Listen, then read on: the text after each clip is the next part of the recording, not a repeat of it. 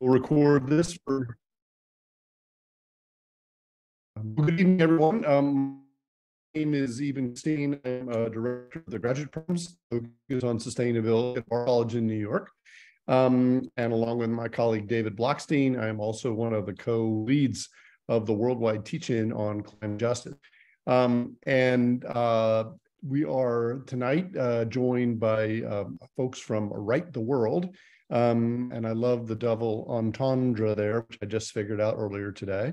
It's about creating right in the world, who will talk with us about the power of writing and the importance of writing as a fundamental climate solution. We are a small group tonight, but we are recording for others who would like to hear this presentation.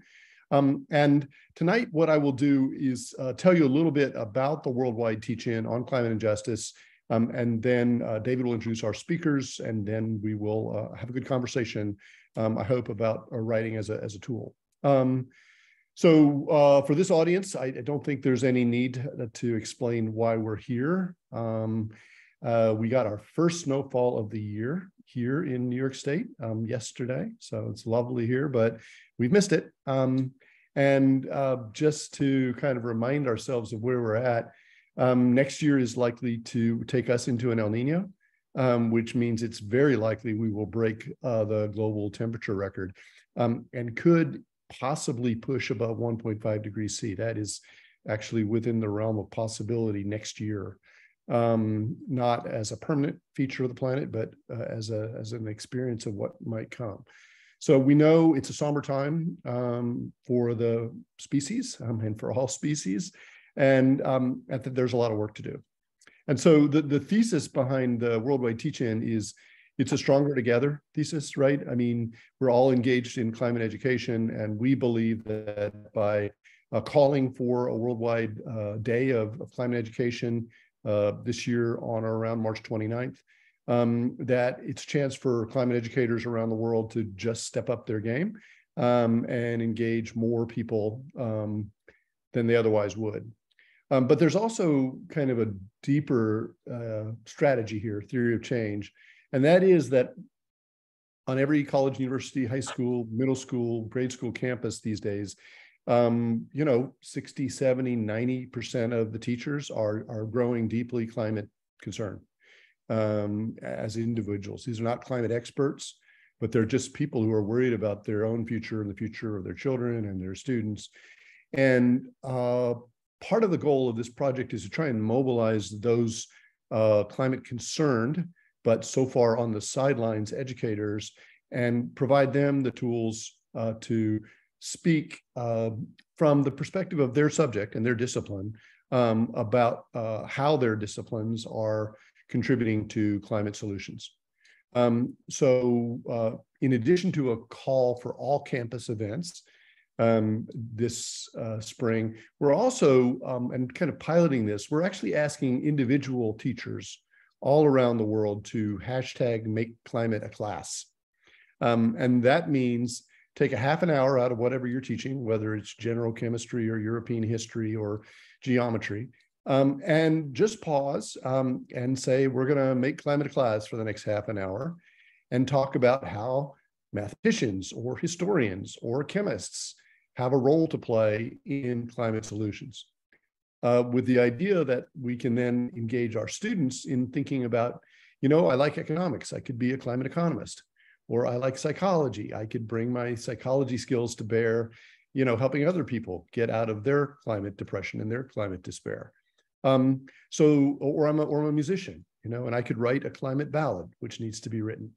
The idea here is that it has to be a generational thing. This is not a solution set that's going to come from experts, and we need to empower everyone to really move from climate despair to climate repair. So that is kind of the theory of change underlying this work. And let me just briefly share with you the tools that we've created on our website. This is our website. It's just worldwideteachin.org. If you go down here, there's a 1-minute video that is an explainer. I'll just play it quickly.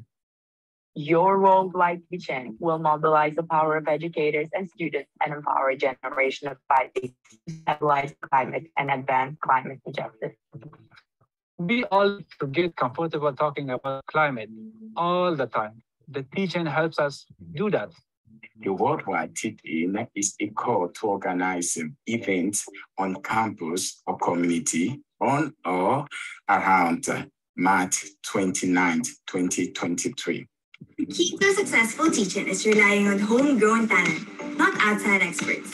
The more local educators you involve directly from your school or community, the more people will attend the event. They will do this gladly because they are really worried about climate change, just like you. Our team is here to support you, but you have to step forward. Join us.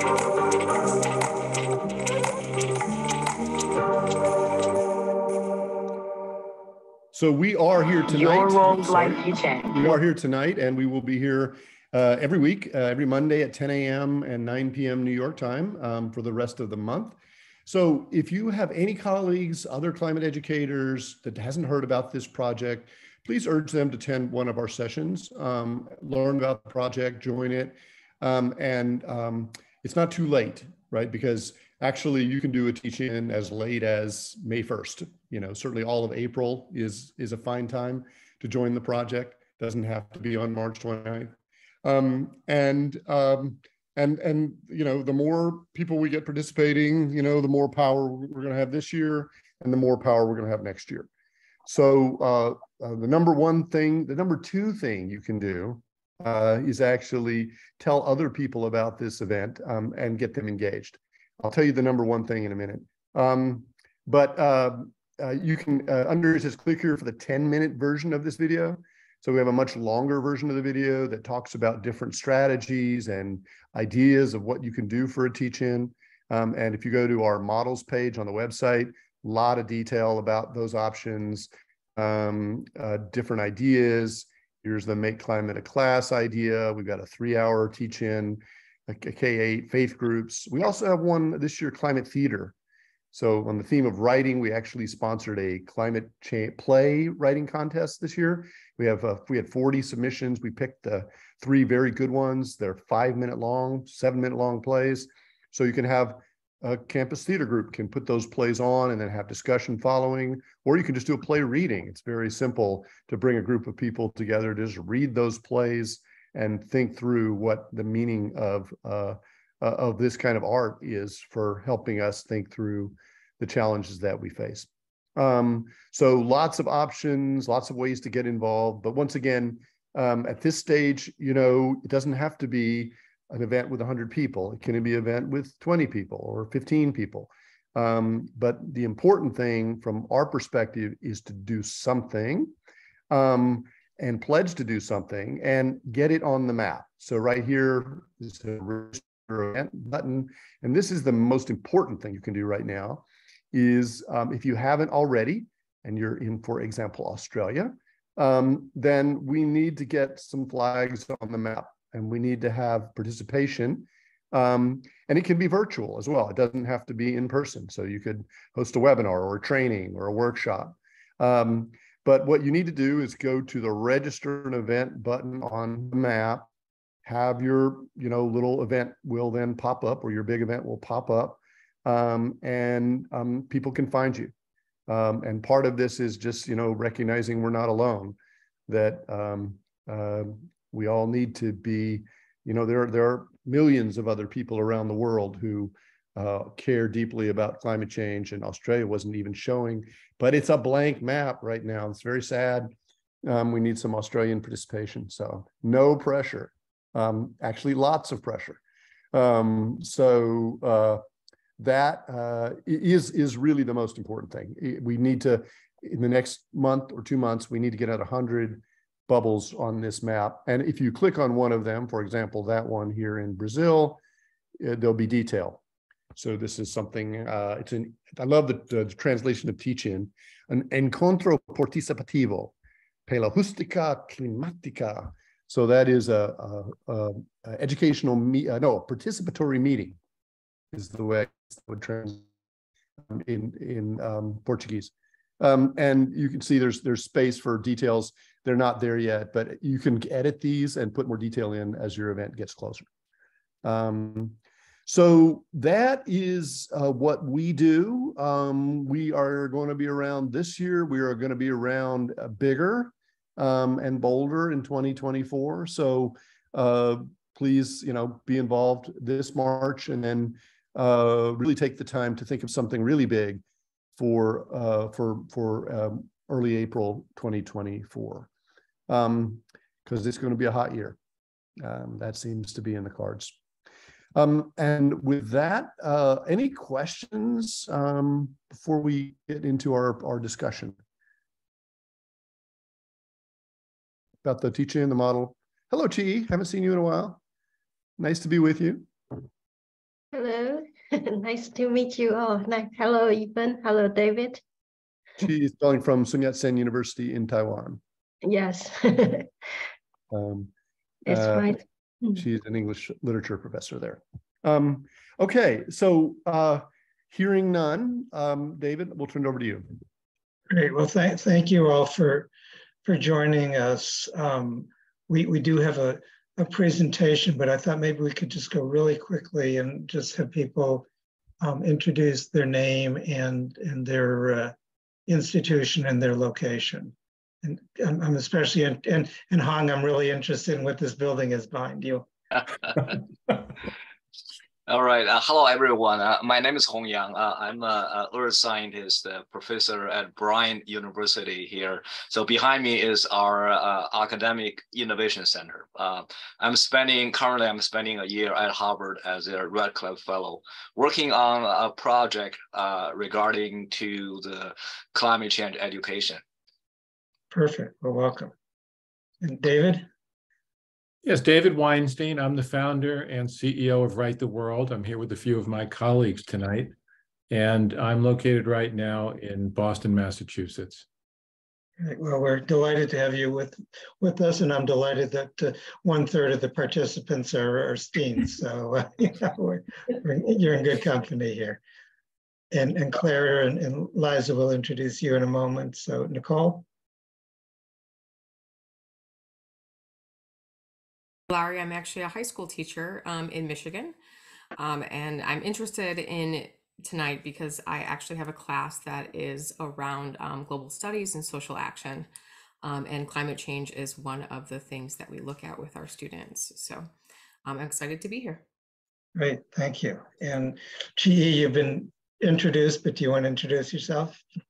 Hello, everyone. I'm calling, it's Jiling. My name is Jiling, and I'm calling from Kaohsiung in the south part of Taiwan, National Sun Yat-sen University. It's my third season to organize this very meaningful and exciting event, and looking forward to it. Thank you. Great, well, thank you. And Dorit. I'm Dorit Arthur. I'm at University of California, Santa Cruz. I thought you might need a visual aid that was better than my cluttered living room. So there it is. I guess we're looking out at us toward Australia that way.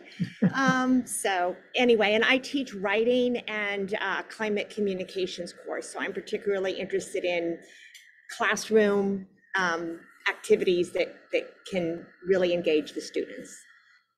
Great. Well, we're delighted to have each and all of you with us. So this is going to be an actual workshop where we're going to get an opportunity to do some writing ourselves. And so we had an earlier session today with just one presenter, Liza Cochran, who I've been working with for about half a year now.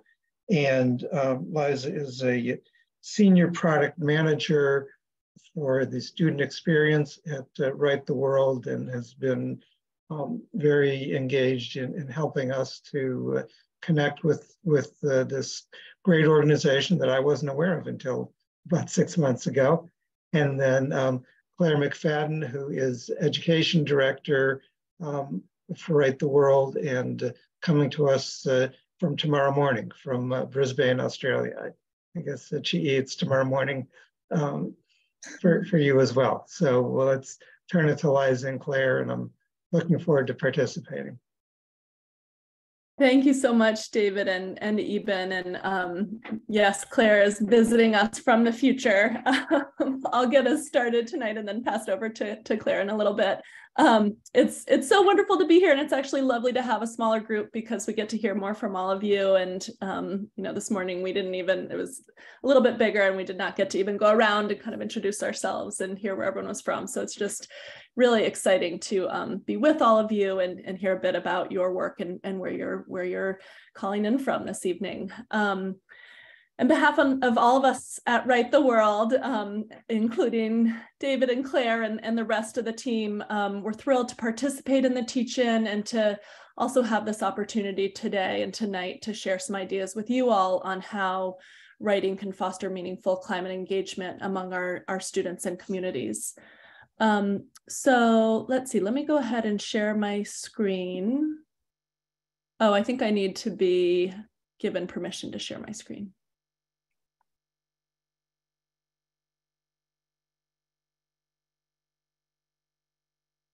Eben is working on it. Okay. And while Eben's doing that, if the person who's calling in from area code 203 would like to introduce themselves, this would be a good time to do that.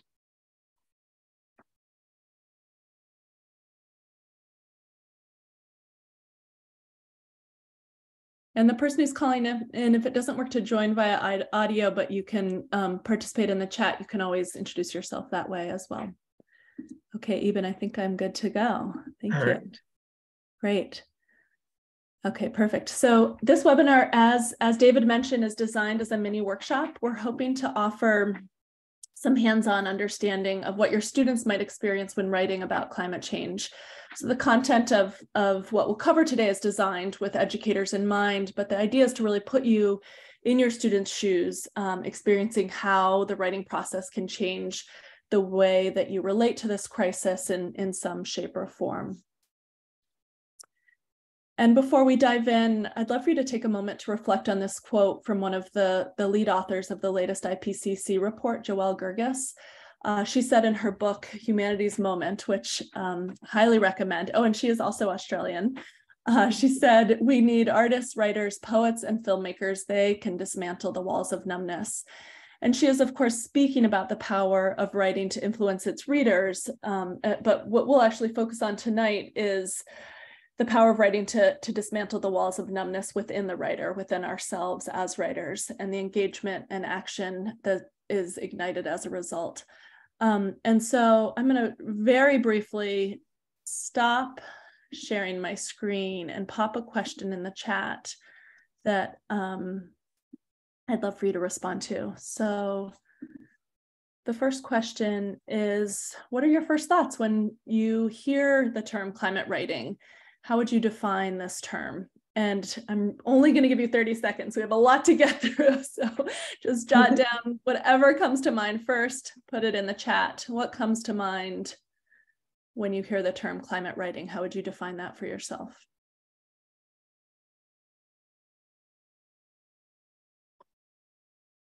Should we just speak, or? You can put it, if you can put it in the chat, great. And if not, then we'd love you. Yes, please speak. We would love to hear ideas in all shape and form. My first reaction is writing to who? Great. Yeah, absolutely. Who's the audience? Yeah, excellent. Yeah, so I'm seeing journal articles, LOL, Cli-Fi, expressing both hopes and fears of the imminent future. Nonfiction typically, but creative writing as well. Great. Yes, this is quite the spread here. And then my next question for you, which I'll also put in the chat here so you can see it, is what is your own relationship to climate writing? You know, we in just this small group of people, we probably run the gamut of, you know, everything from people who publish climate writing professionally to people who design curriculum, and write lesson plans having to do with climate change, maybe people who dabble in climate change poetry, or who write advocacy letters, or maybe this is not something that you engage in or partake in any shape or form, and that is okay too. So feel free, great. So lesson plans, publishing climate research data.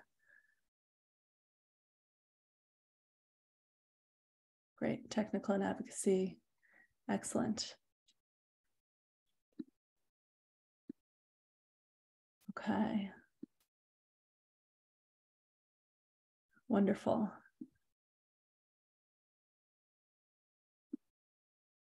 Okay, so yes, so this is such a great mix of responses, even among this very small group. And I want you to know up front that, and the reason I ask you this question is that I just want to say in a very straightforward way that to engage in climate writing requires zero prior experience. You do not need to be an expert in the science of climate change or a professional author to write about it in a meaningful way and to have it be a valuable experience for you. And that is something too that I think is important to communicate to our students. So kind of, beginning the process in a way that makes it feel as undaunting as possible. To give you a roadmap of where we're going in our half an hour or so together, I'll give you a quick overview of Write the World, including our Teach an Event and Climate Writing Initiative. Actually, I'll hand it over to Claire to do that. And we'll look at younger generation's call to action for us educators, and then look at some examples of writing's power to engage students in climate action. And then we'll step into the shoes of our students for a mini activity, or mini writing activity, and then have some time at the end for sharing about that experience of being a student, of being in the shoes of our students, as well as considering transference and next steps. And with that, I'll pass it over to Claire. Thanks, Liza. So I'm just going to give you all a very pre-seed version today of what Write the World is and what we do. So we're a free global platform for young writers aged 13 to 19 all around the world. We have over 100 countries represented on Write the World, with, I guess, an underpinning idea of the site being that in order to write and in order to improve as a writer, you must be writing within a community. So that is really one of the tenets of our site, this idea of writing as a social activity. And so a lot of the activities and programs we have for young writers on the site are rooted in that idea. So we have prompts that the students can respond to, monthly competitions, workshops which are online or even asynchronous workshops that students can be involved in. We place a great deal of importance on the idea of peer review. So sharing your drafts with the world and getting feedback from your peers and more. And of course, teachers can use Write the World in the classroom too. There's groups available for educators, so you can effectively run your microcosm of the site to your needs in the classroom. This is really just touching on this today. What I will do is I'll put my email in the chat. I would love to talk to all of you more about Write the World should you wish to find out more for your students or otherwise. So please do contact me. We'll go on to the next slide. And this is, again, a very brief summary of our teach-in event that we're going to be having at the end of this month into early April. So as we were looking at the start of the call here today, we will be hosting one of the teach-in events for the session. And it's quite adaptable in terms of how you can use this with your students. So we'll be offering 3 writing prompts, all focused around climate writing, poetry, flash fiction, and advocacy letter writing, all free to submit entries. There'll be 1 award for each of those categories, and prize money is available too. We have the young climate activist Alexandria Villaseñor will be our guest judge, who's done so much work in this space. And for all of these prompts, we have lesson plans and standard alignments associated. So really, for teachers, you can use this in your classroom in as small a way or as more comprehensive a way as you'd like to. Anything from having your students write a poem to creating a whole unit around this work, there's certainly the resources to support you there. And we'll be sending out that information to everyone on this call after the session today. So what we have looked at now, it's been really interesting for Liza and myself to be part of Write the World. We've both been at Write the World for almost 10 years now. And like all of us, we've seen these last 10 years as being so critical in terms of the climate fight, and maybe not so much the fight for the climate, but the engagement and the way that young people over that time have really come to the forefront and have taken a lead as this kind of cohesive, active voice for the fight against climate change. So for 10 years now, we've been framing a lot of our work that we do on the site around climate change, and this idea, this concept that writing about climate change is a key social tipping intervention, so that through our curriculum and programming, we can position the climate crises as relevant to all facets of a young person's future. And this idea that by holding this space for writing in this way can be a critical component for social transformation and to really go somewhere in terms of altering the norms and values around climate change. And that, as we'll see further on in the presentation, we see that impact for students who've graduated many years from Write the World, how there's still that idea has been crystallized in them from their time on our platform. So there's many ways we do this through prompts, competitions, climate and environmental workshops. I think maybe most importantly, as I talked about this key tenet of Write the World being the community, I think for young people around the world to know that they're not alone in this fight. I was thinking just at the start of this call to see you all here and to join from Taiwan and the US and all the other parts of the world that we're coming with this collective vision. It's inspiring, and I think this is what the young writers see every day, is the fact that they're not alone in the fight against climate change. There's young people all over the world who feel as passionately as they are, and that really helps with the momentum. And what we all know now is that young people want to engage with the subject of climate change, and they want us to engage with them. A sense of anxiety and distress is felt acutely by younger generations. And I think there used to be this hesitancy, and we had some of it too in our early years at Write the World, where there's some hesitancy or trepidation about bringing a topic as overwhelming as climate change to the consciousness, to the forefront of the minds of our students. But what's become clear is that by engaging with climate change in our classrooms and educational communities, we are overwhelmingly meeting teens where they're already at. You can see this reflected in study after study.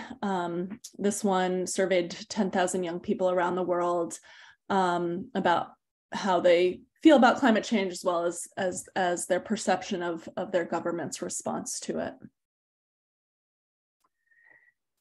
And what's also become clear is that when we as adults and educators fail to meet students where they're at, there's this double damage that happens. So there's the distress that young people are feeling about climate change itself, and then there's the distress caused by that feeling of disjunction between what they feel acutely and the level of response or acknowledgement that they're seeing reflected back to them from adults. There's the now famous Greta Thunberg quote from her Davos speech where she talked about, the feeling of the house burning down. Another very stirring articulation of this dynamic comes from the youth climate activist Shia Bastida, and she wrote, "It feels like we're rooted in awareness while the adults around us live in obliviousness. Nothing changes when we stay in a state of unbotheredness." So the question for us then is, how can we as educators support young people in what they're already inclined to do, which is to care deeply about this crisis? And what we've seen at Write the World is that writing about climate change has the power to really endow young people with a sense of agency at the same time that it fosters this, both this sense of action and a sense of hope. And so it aligns their inner experience with the outer world and frames the changing climate as a crisis we have agency to address. And then perhaps most importantly, and this goes back to that sense of community that Claire was speaking about, it fosters a connection and a community which allows for that sustained engagement rather than feelings of hopelessness to take hold. And we at Write the World, especially now that we've grown over these years, we have the privilege of doing this through exposure. So we are reflecting the importance of the student voice and experience back to them by broadcasting their writing out into the world. Poetry and essays about climate change by our young writers have been featured by the New Yorker and Public Radio International, featured in the book that we published on climate change that Elizabeth Colbert blurbed, guest judged and commented on by Bill McKibben and Jamie Margolin. So all of this is really a way to validate those perspectives of young people and their voice. But writing in any community, large or small, has the power to connect writers to the issue while also connecting them to each other. And I think that smaller communities often do that in some ways even better, because there is that sense of intimacy that comes with a smaller group. As Amitav Ghosh reminds us in his book, a sense of connection and community and collective action is exactly what we need right now. So this is intrinsically valuable, but also from that sense of connection, other forms of engagement can transpire. So writing is how we establish this pathway to action. So from connection comes motivation, motivation turns into agency, agency becomes hope, and hope cements itself as continued engagement. So this is an example, this quote below, of how students who've been a part of Write the World can take this kind of connection that they've established on our platform and turn it into continued engagement with the issue many years after graduating from Write the World. So Vani Dadu was one of our alums from India, and she had this to say: "I will be studying engineering, but this experience makes me more sensitive towards climate change. I know that in the future, I will make an effort to study sustainability more deeply. I've realized that all these years of writing on Write the World has made me so much more receptive to new ideas and confident in my writing skills, and even understand others through their writing. It's a privilege to write for an issue that affects us all."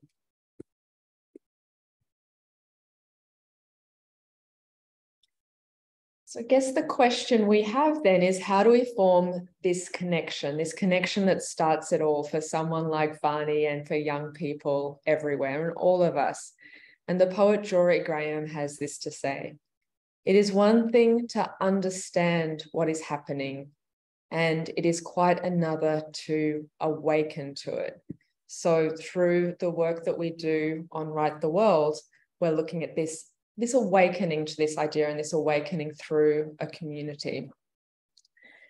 Some words on this slide from another young climate activist, Maria Rosenzweig, and she says, "I'll sit myself down on the ground and really connect to my senses, especially breath.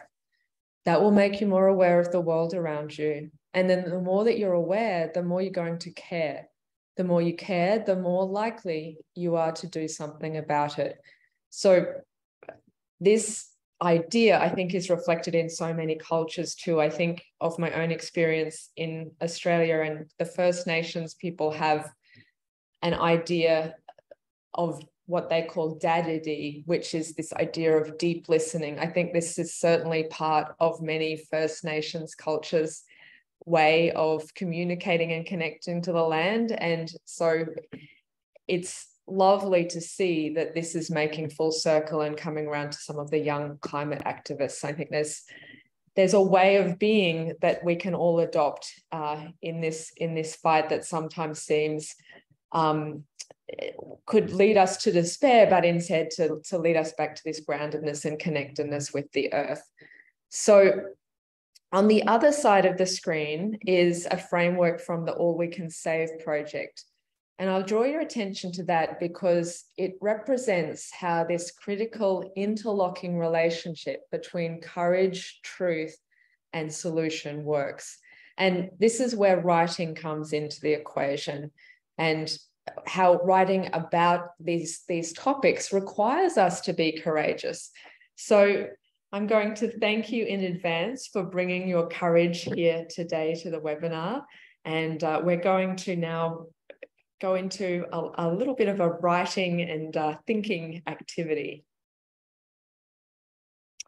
So if we think about, I'd just like you to take a moment. You can close your eyes if you like. Think about a place that serves as a refuge for you in times of distress or uncertainty, somewhere in the natural world. This might be a place you go to physically, or a place from your childhood, a place that you remember.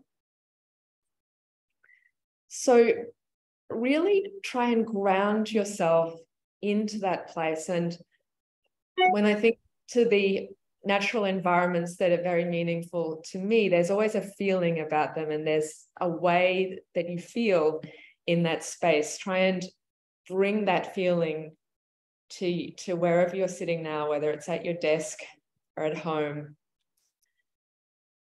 Can you feel the sun on your skin?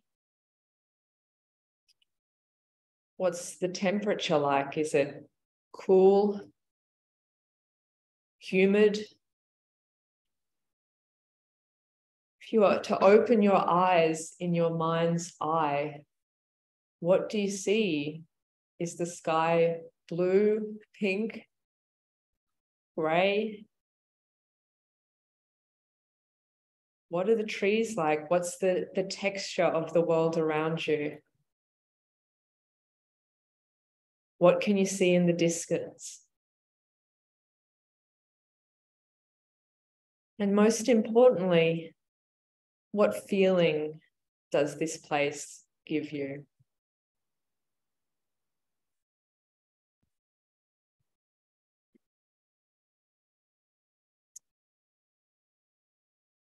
And with that place in mind, now pick up a pen or pencil, or feel free to type if you prefer, and transport us there in just a couple sentences. Try to pick 2 different senses: sight, smell, sound, taste, or touch.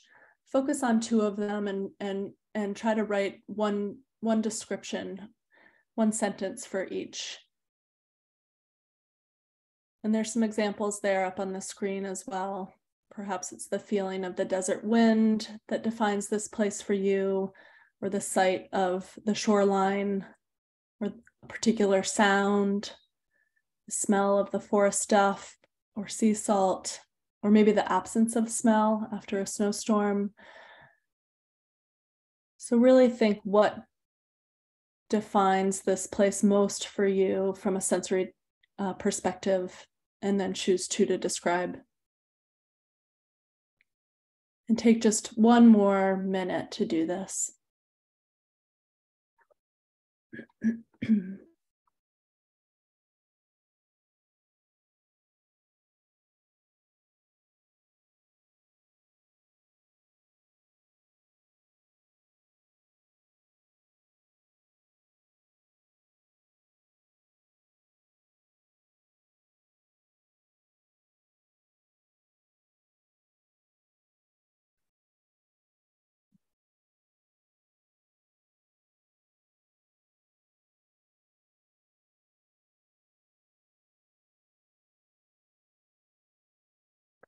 And now we're going to take a few minutes to listen to how one person, the writer Terry Tempest Williams, writes about the Western US landscape, specifically Utah, where her family has lived for several generations. Williams is, in the segment we'll listen to, she's speaking with a reporter from the New York Times, Bianca Gaver, about the wildfires that devastated parts of the Western US in the early fall of 2020.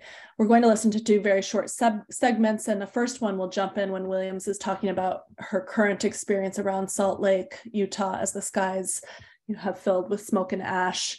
And then we'll move right from there into the second segment, a section in which Williams reads a passage she's written called An Obituary for the Land, which really is an obituary for the way that humans have been living and a rallying call for a changed way of living. So notice in these passages how closely her grief is aligned with a commitment, a real vow to fight for change, and the relationship between grief and writing and then action.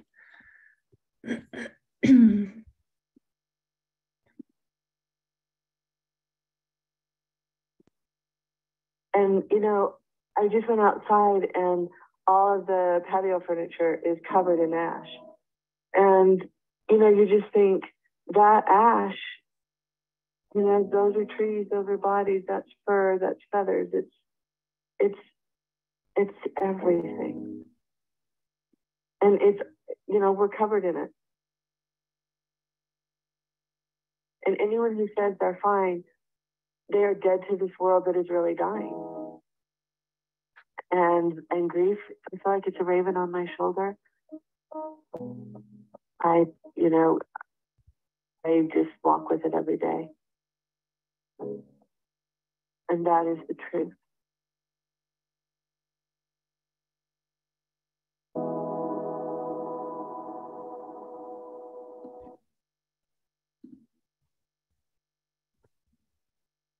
Do you feel comfortable reading some of what you wrote today? Yes, I do. Put this down and get it. Okay. Bianca, what part do you want me to read?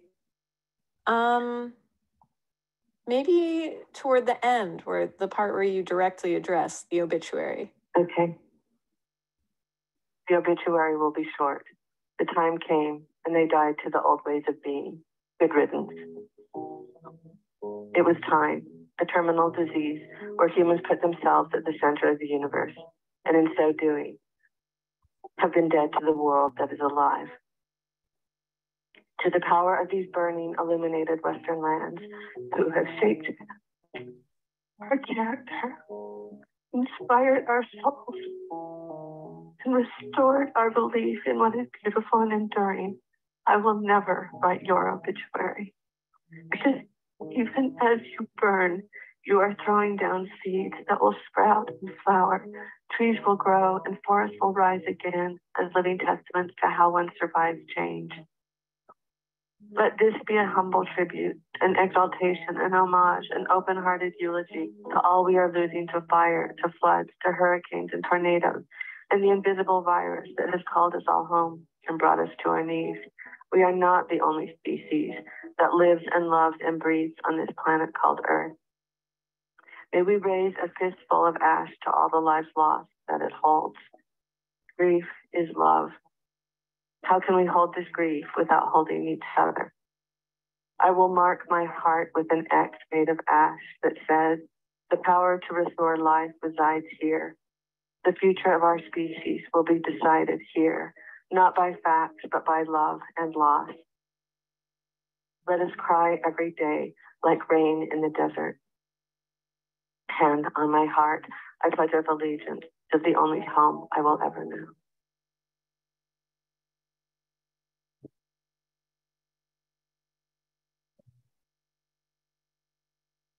Thank you so much.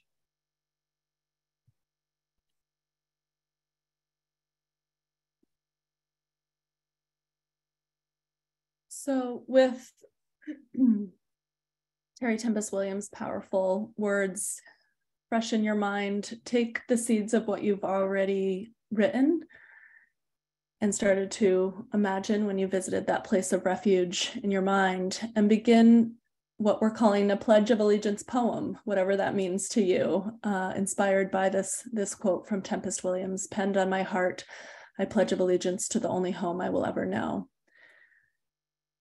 And we just have, just probably 7 or so minutes to begin this writing exercise. So just start writing, no pressure to, achieve any kind of sense of completion. Let this just be a beginning.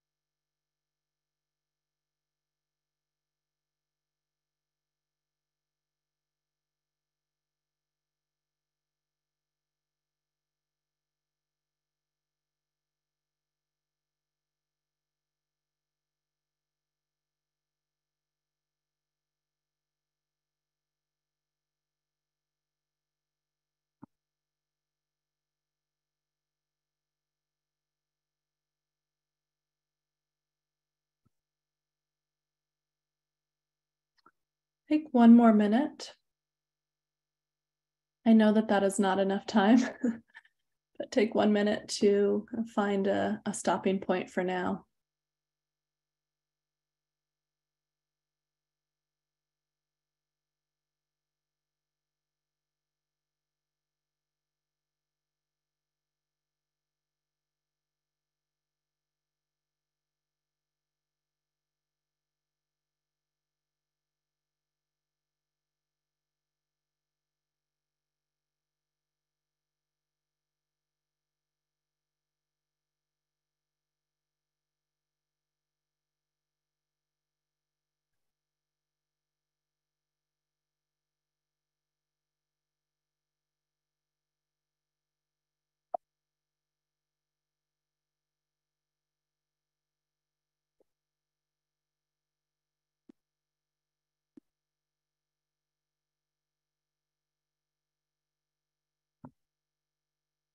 So just to finish up here today, but we're certainly not finishing writing about climate change. So I'd encourage you, if you feel like you're onto something with your writing, to continue it. I always think as teachers, we never give ourselves, well, we often don't have enough time to write. So I'd encourage you to continue with this. But just to wrap up the session today, we'd love to hear from you.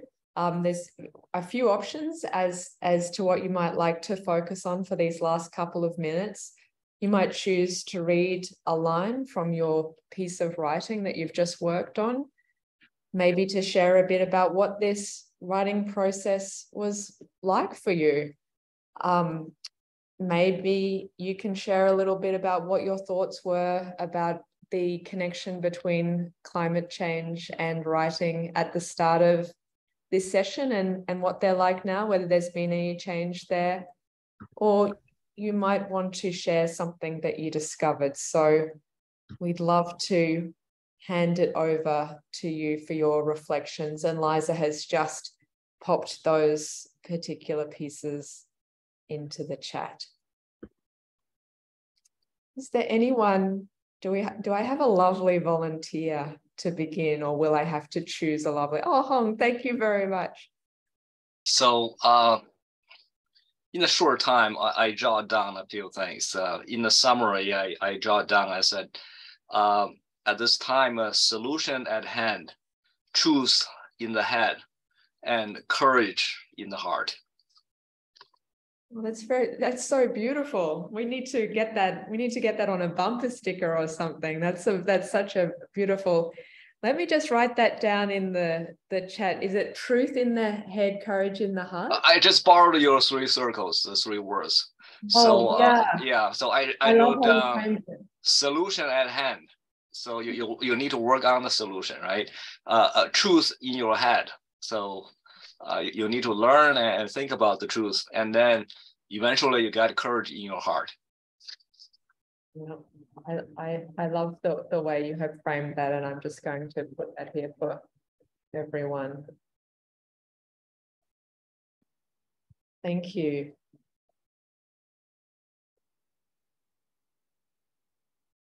Nicole, what did you think? I'll elect to share a line from my writing. I pledge to you to find a way to clear you of the ills against you and those that call you home. We have polluted your soul with plastic, oil, and trash for far too long. I was right. Place I went to was I have a yearly and annually multi times I visit the Atlantic Ocean, a beach, and so that's where my mind went for that. So. Yeah.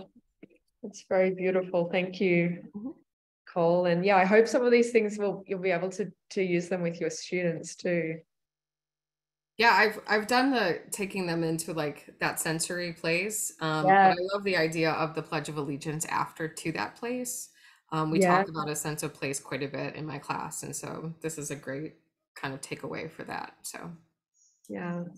Thanks, Nicole. Well, we'd always love to hear your students' work too. So yes, we use Write the World often. So you're a great resource for sure. Fantastic. Chi, how about you? Yes, I would like to share a line, but it's a little bit. It's about a kind of devastating events took place in 2009. Right. So, but we are still okay. So the line goes, the entire village was wiped out over a night of 462 of the beautiful local residents. And the mud flow, how could we cope with that? And then perhaps I could use the sentence, the solution is in our hands over 13 years. And then truth ahead and courage in our heart. Yes, so it was still after we built a memorial park or something, but it was caused by the extreme weather. So yes, oh gosh, yeah. And the landscapes is the beautiful landscape, but it wouldn't take another 100 years to recover. So yeah. You know, and just sort of, yeah, no, and I think, yeah, to remember these places through writing and as you say, to sort of to use it as a reason for to act. So thank you. As a memory. Yes. Exactly. I'm happy to share my writing. Thank you, David. A lovely volunteer. So I wrote about my backyard, which is a very high rock ledge. The solid rock ledge below my feet connects to Mother Earth. I pledge allegiance to maintain this sanctuary, this home to rabbits, chipmunks, flowers, and family, to see the next generation of little kids run over to the edge of the ledge and look out and wonder with optimism. Thank you, David. And I think this is so important, this focus on even your own backyard and even in scientific terms, the amount of carbon that you can store in a backyard, if everyone were to do that, is quite amazing. So I think David does have a very beautiful backyard, so I'm glad that you're tending to it. Doreed, how about, did I pronounce your name correctly? Yes, you did, amazingly. I didn't volunteer. No, that's okay. What you guys are amazing. Oh my God. I'm like tears in my eyes. So ironically, I teach students to write, all day long, but I'm not creative. So that's kind of why I'm here and I do this little thing with my students, like the last 2 weeks of the quarter where we start talking about style, blah, blah, blah. This is my backyard, sort of. This is UC Santa Cruz, right? Towering redwoods everywhere. So that's where I went, that was my happy space. But ironically, I don't take my students out there, and I should. So I think what I'm taking away from this session, besides do more with the creative end of things and use some of the prompts and read Terry Tempest Williams and go find out about Write the World, is that I need to do what Hong said. I need to break down the dichotomy between head and heart. I'm really good on the head. I'm really crappy on the heart. And start helping my students experience this beautiful, amazing place where we all go to school and remember what we're fighting for, because otherwise it all just becomes this intellectual thing, and that's only a tiny part of the battle. So thank you. Oh, thank you. Thanks, Doreed, for being with us and for all of your enthusiasm. It's as much a joy for us as well to be here with you all. So thank you so much. All right, we're moving on, so we have 1 more minute. And I know we're out of time. I just want to throw this slide up quickly just to give you a visual of, this process, and we're borrowing this framework from, it's been adapted from the work of Marshall Gantz at Harvard. But starting off this process, we really focused inward into our own personal experience, this experience of self and how we experience a refuge in the physical world. And then, kind of went out in the next concentric circle to us collectively as a writing group, as a mini community tonight. And then the last step is to think about now, what are we going to do with this experience? And so I'd love for you to just jot a quick note down for yourself. And Doreed, you just were getting at this in your final comment, which is a great segue. But what is your next step? How does your experience tonight with this group, or your experience with engaging with the climate crisis through your own writing, how does it kind of change your thoughts for your next step going forward? What would you like to remember and or utilize with your students or with your educational community in the future? So I'll leave you with that question, and I'm going to hand it back over to Eben and David in just a moment. I wanted to just say very quickly, Claire mentioned this earlier, but we will be sending out an email to this group either at the end of this week or very beginning of next week with teaching resources, classroom activities, very applicable to any age. So even if you don't teach that 13 to 19 age bracket, which is our focus at Write the World, look at these materials. These are prompts that we've done this kind of work with middle schoolers all the way up through graduate students and adults. So you can really tailor those resources to your own communities and to your own purposes.